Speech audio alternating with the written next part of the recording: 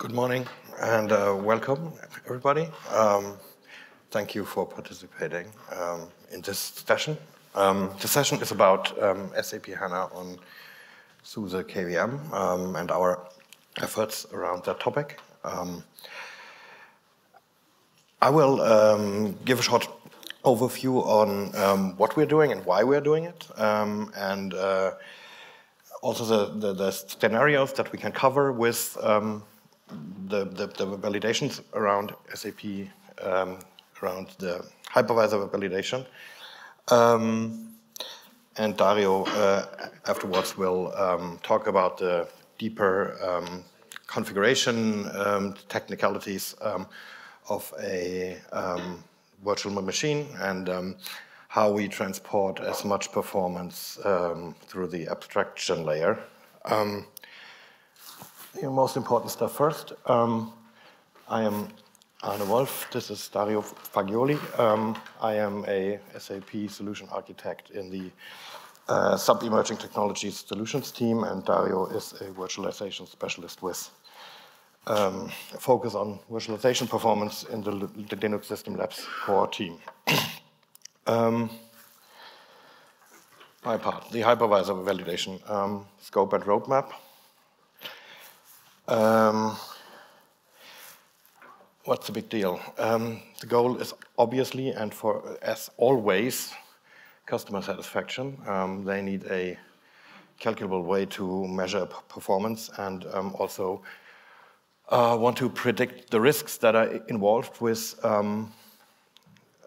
virtualizing SAP HANA.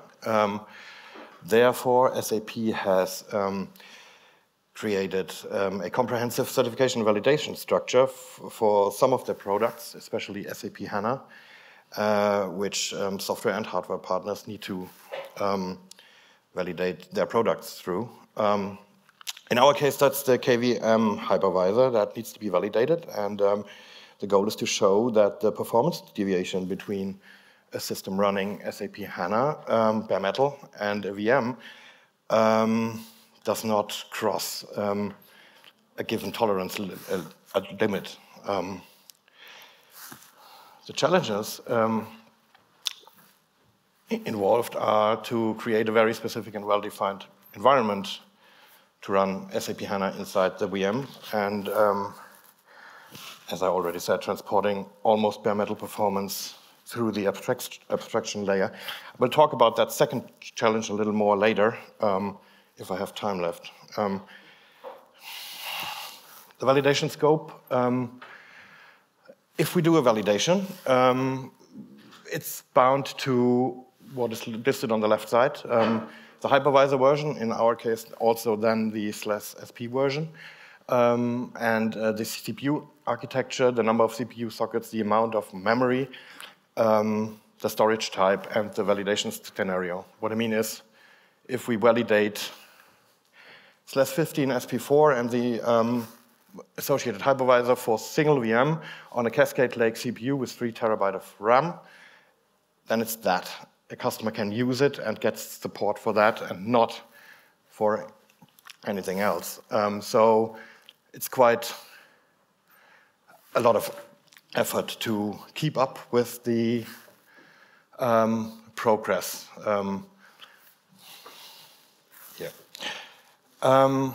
The roadmap looks like that.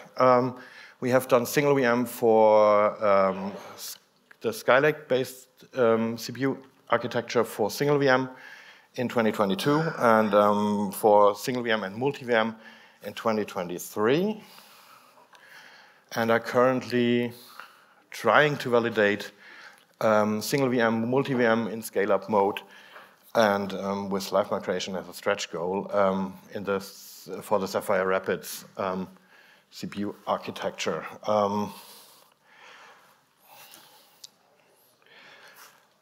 From a memory size and number of socket limit perspective, this means that we have done 4 CPU sockets and 3 TB of RAM in 2022, 6 TB and 4 CPU sockets in 2023 for Cascade Lake, and now aiming at, I'm not reading this, at 3 validations, since As of now, we cannot just validate the biggest and have everything else included, but as of now, these are 3 separate validations, which we are aiming at for the Sapphire Rapids CPU architecture and the current time frame. In writing, this means we are validating /15 SP5 on the Sapphire Rapids CPU architectures for servers with up to 2, 4, and 8 sockets, 4, 8, and 16 terabyte of RAM inside the VM. We are aiming at all 3 storage types. That means NFS, storage, fiber channel, and direct attached. And we are trying to do that for single and multi-VM scenarios. Again, stretch goal would be the live migration. That's a personal thing for me. I would like to have that, but we'll see. Current pain points. So I have time to go to that. That's good. Already in the last validation cycles, we experienced problems with latency in general, leading to, for example, that we had to deactivate everything that would count as boosters, like the turbo mode, and stuff like that, because we got in the latency was unpredictable, and since we are measuring the performance deviation between a bare metal system and a virtual machine, unpredictable latency was a big problem, as it killed all our added results. Second pain point, and let me go to the next slide here to prioritize a little. Storage is a problem, and I'm addressing that here because I hope that someone in the audience feels that he or she has something to tell me. Thank you, Hannes. Let's talk later. The major pain here is, and moving to the next slide again, the overall and average latency involved with write performance. What you see here is self-explaining, actually. I picked the worst results for that one. Let's talk about the upper one. We are writing a payload of 16 gigabytes with a block size at 64 megabytes, and with the virt.io-based pass-through device, we have a latency of roughly 60,000 microseconds in average. The VFIO pass-through device is around 40,000, and the same test on bare metal on the same system, same devices, everything identical, is at roughly 20,000 for that. I don't have to explain that this is a problem that we have to deal with, and gives us a great pain when remembering that we try to stay inside a very small gap regarding performance between virtual machine and bare metal. Not every test, it's not just benchmarks that involve storage, but storage is a part of the overall performance, obviously. So again, everybody who is involved with write performance, preferably in the KVM world, I'm very happy to talk in the next 2 days. Last but not least, for the already done validation and supported scenarios, there is a SUSE best practices guide available on our document library. The links are in the presentation that probably will be shared. If you want to know details, there's everything in there that we are talking about here, including a full configuration of one of our high-performance virtual machines. I think that's it for me, and I give it to you, Dario. Ja, And the mic is on, so I guess I can start my part as well. Thank you, Arne, for both the introduction and this first part of the presentation. What I will try to give you some more details about is what we actually do, how we actually configure and tune the I could say both the hypervisor and the guest, but it's mostly hypervisor tuning work, to be honest, or at least the things that we do in the guest are pretty much the same that we would do on any system, either bare metal or, in this case, virtual machine that runs HANA. So it's already it's something that we have in other documents already, and it's the least interesting part for this presentation. So let's focus on the host, and the hypervisor, and the VM, sorry, and the VM configuration itself. So yes, these are some details about hardware and versions of the operating system, but Arne covered that well already. So what do we do? What it is that you find in that guide that was shown in the previous slide? If you try to read it, you will see that. Yeah, sorry again. You will see that we do all the usual and common things that you do when you want to achieve best performance of inside a virtual machine. So we do virtual CPU pinning. We do that in a way that both CPU and NUMA topology matches from inside of the VM. It matches the one on the host.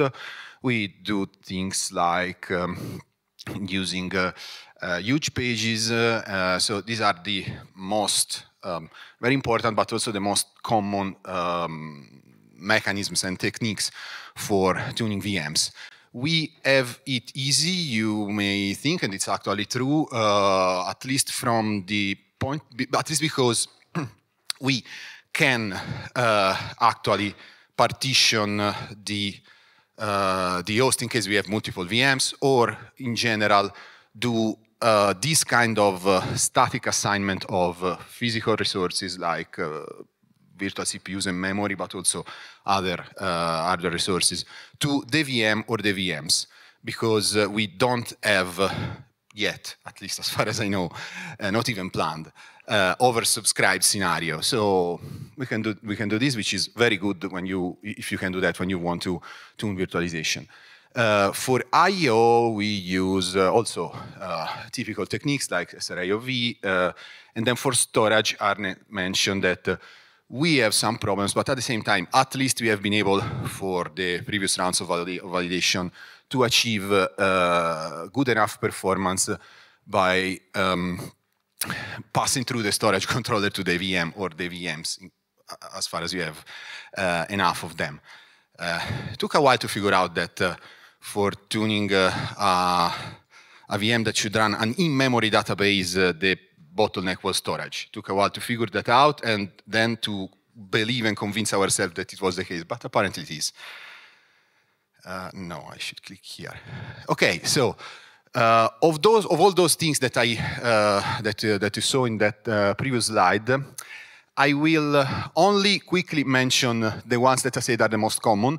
On one end, because, as I said, they are the most common, and on the other end, because Dario has a talk about some of them on tomorrow, I think. So yeah, go to his talk and see it. But yeah, as I said, we do virtual CPU to physical CPU pinning, and we do it in a way that we can then match the virtual topology of the virtual CPUs of the virtual machine to the physical topology. So we do it properly, like this. Well, no, the point. Well, like this and not like this. We use huge pages for memory because then we get shorter page walk, less TLB misses, and all the things that are, I guess, pretty common. Otherwise, you can ask me offline. I'm not going into details about these aspects. We really want to be able to use huge pages. It's really sensitive. The workload is really sensitive to that, as you can imagine. In fact, we also switch off the ITLB multi-hit mitigation, because otherwise we lose huge pages. And if we do that, we don't reach, we are not that happy with performance any longer. And that's it for this part. What I want to spend a little bit more time about, yeah, sorry for my voice, are these 2 or 3 things which are maybe less common tricks about virtualization tuning, because I thought it was interesting. It would be interesting to give you some information about them. Point is, as I said, we can do resource partitioning, and what happens is that what happens when we do that is that all the problems, everything that in all the years that virtualization has been around and has been developed, that were aimed at solving mainly throughput and host utilization problem, especially if you have oversubscription of the host. Thank you. It's even sparkling, which I like better. Thank you. Then I don't want to flood the laptop. So yeah, there's a bunch of things that happens. They're even there by default, because the most common scenario for virtualization is probably considered the one when you have a lot of VMs running on a shared host and you want to be sure that you can that you get the maximum throughput, that you are able to utilize the host as much, the host resources as much as you can. In our case, it's the opposite. And these things are actually even in the way some of the time. But on the other hand, we don't need them, luckily enough for us, because we don't have to care about oversubscription. We care both about throughput and latency. But while throughput is fine, aside for storage, as we said, in some configuration, latency is the thing with which we had the most problems. And so funnily enough, by disabling some of these things, we can get back some latency. So we basically take all the things that in the year have been done to make virtualization cool and fancy and get rid of them. That's the point. And this is not the first example, too. This is the first example. Sorry, I didn't realize that I skipped this slide. So one first thing that I show you as an example of that is this thing called PLE gap or post loop exiting, or has many names. What happens is that if you think about a typical spin lock usage situation on bare metal, which you see an example of up there, some physical CPUs acquires a spin lock, and some other CPU, something else running on another CPU wants to enter the same critical session, tries to acquire the same spin lock and start, well, guess what? Spinning, which is fine. In a virtualization scenario, though, if the same thing happens, but if at some point, while there is already someone spinning on that lock, the virtual CPU that is holding it is preempted by a hypervisor, taken away of the physical CPU, then we have this other guy spinning on something that isn't even running, which is fine functionally, but it's not very good. You are wasting physical CPU resources, because this vCPU, it's, in this example at least, running on a physical CPU. And we don't want that if you want to maximize utilization. In our case,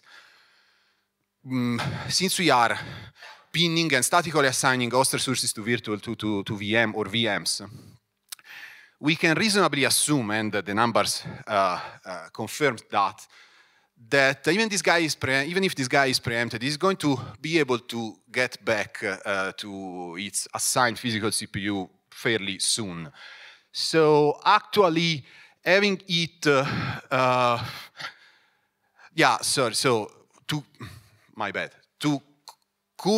mitigate this problem in more common virtualization scenario, what happens is that thanks to this post loop exiting feature, the spinning guy is itself removed from the physical CPU and the schedule. But in our case, we don't want to do that because this operation actually increase the latency because it's VM exit, the scheduling, whatever, everything that is involved. And on the other end, as I was saying before, the virtual CPU that is holding the spin lock is probably going to be back scheduled and running on its physical CPU soon enough. So again, perfect example. One feature designed to make virtualization nicer and increase the throughput from a overall host point of view, and even more the utilization efficiency of the host itself. It's actually hurting us, and we want to get rid of it, which luckily we can do. And this is another example of a very similar thing. It's also related to spinning again, and it happens in this case when we have to deal with TLB flashes and invalidation, and again the way it works on bare metal is that one CPU initiates a TLB flash operation, and the same same operation has to be then performed on all the other CPUs in the system. So a message is sent to all the other CPUs, and then the initiator waits spinning until everyone else is done. And again, if it happens, I don't have the detailed picture for it, but it's very similar to the previous one. If it happens in a virtual machine, you may have this guy, the initiator, spinning, waiting for an hack of other virtual CPU having done the operation of flashing the TDP of the CPU where they're running on, but they might not even be running because everything is virtual. There could be something else, some other vCPU from some other VMs, some host task running on those CPU. And so we are spinning and waiting for something that is delayed, well, maybe not indefinitely, but potentially for quite some time. But not for us, because in our case, all the other virtual CPUs are either already running on their statically assigned physical CPU, or they will be shortly enough. So we don't bother, and we disable this as well. Last one, it's about power management, if you want, although there shouldn't be any power management in VMs. So let's see. What happens when, and this is the one of the ones that had the most impact on being able to achieve the performance that we need for the validation. And it's actually the reason why we also do the previous two, not only because they are good themselves, but because we need to set this thing, which is hint dedicated state on in the VM configuration, which is a configuration flag that you can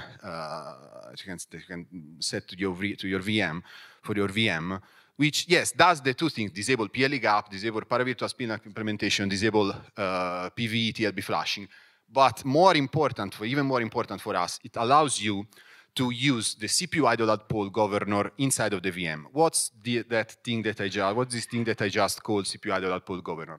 Well, what happens when a CPU, or in our case, a virtual CPU, becomes idle? So the idle task is scheduled by the scheduler of the guest OS, and the HLT instruction is executed, you get a VM exit, and the vCPU task is descheduled. Or, in a little bit more details, not a CPU power management expert, but I guess I can at least say that what actually happens is that the idle task is scheduled, the CPU idle framework in the kernel kicks in, the CPU idle governor decides what to do. At some point, most of the time, HLT instruction is executed in the guest, which causes a VM exit, and the vCPU is descheduled. As you may be starting to figure out, this thing that vCPU are descheduled and we get VM exit is something that we really want to avoid, even if it costs us wasting host performance, because we are not really wasting them in our case. So, yeah, in fact, having to go through AVM exit, a context switch, and then as soon as the vCPU becomes active again, which might be even very shortly after it becoming idle, we have to suffer from another context switch and AVM enter to get it the stuff that it was executing back to running. Can we get rid of that too? Well, we can, and we can do it in two ways. One, and both involved what's called typically polling, which is another word for spinning if you want. And we can do this polling at the host level or inside of the guest. Doing it at the host level, it's something that it's there in Linux from quite some time. And what it means is that when basically here, instead of we are already in the host, we already exited the VM. Instead of descheduling the vCPU task right away, we wait a little bit. If it becomes active soon enough, we just enter the VM again without paying the price of 2 context switches. And this is there and fine, but it's not enough for us. You do that, you configure things like this, you don't get the performance we need. What has been introduced in the kernel, well, now it's a while that as well, but more recently, it's doing a similar thing, but inside of the VM. So if you enable this special CPU idle governor, what happens is that when vCPU becomes idle, you start polling and spinning for a little while inside of it without even exiting. Which, of course, as it's easy to imagine, it's fast. I mean, it's a lot less latency from the VM point of view. You don't even exit to the host. What's the downside? The downside is that we are occupying the physical CPU, even if we, in theory, have nothing to do on it, and even if there could be either host tasks or other VM vCPUs that wanting to run it would be able to do useful things with the CPU. But again, we don't care, because in our case, there's no such thing. We don't do much on the host, and there aren't any VM. Even in the multi-VM scenario, there are multiple VMs, but we do partitioning. And so we get rid of this thing as well, or we enable CPU idle poll, if you want, which has been developed in Red Hat, if you, for what matters, but for what we know, more or less for, probably for very similar situations, if not the same. And yeah, that's it. So yeah, as I said, I tried to give you an overview of these features because I think they were the less known and interesting, and the most interesting because they're a little bit special. And I think we are done.